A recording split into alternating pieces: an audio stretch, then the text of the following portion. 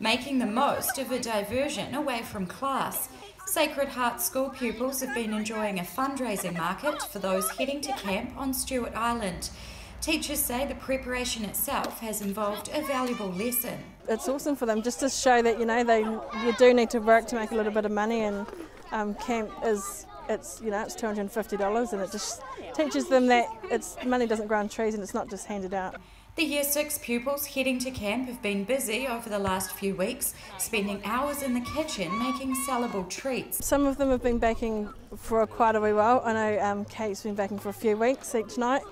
But it wasn't just sugar tempting buyers at the market, where a range of creative crafts were for sale. Stalls offering accessories and playful wardrobe additions were also popular. One of the girls knitted some cats and owls with her nana. We've got some hair accessories with bows and headbands and clips and things like that. For some of the children, the camp at Stewart Island will include their first fishing experience. Students will also be involved in activities with the Department of Conservation.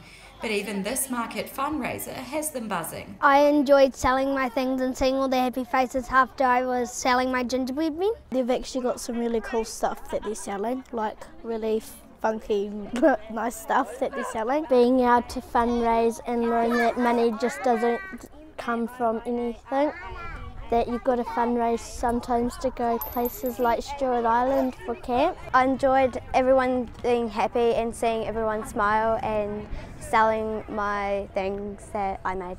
The Year 6 pupils will be heading to camp on the 26th, ready to enjoy the fruits of their labour.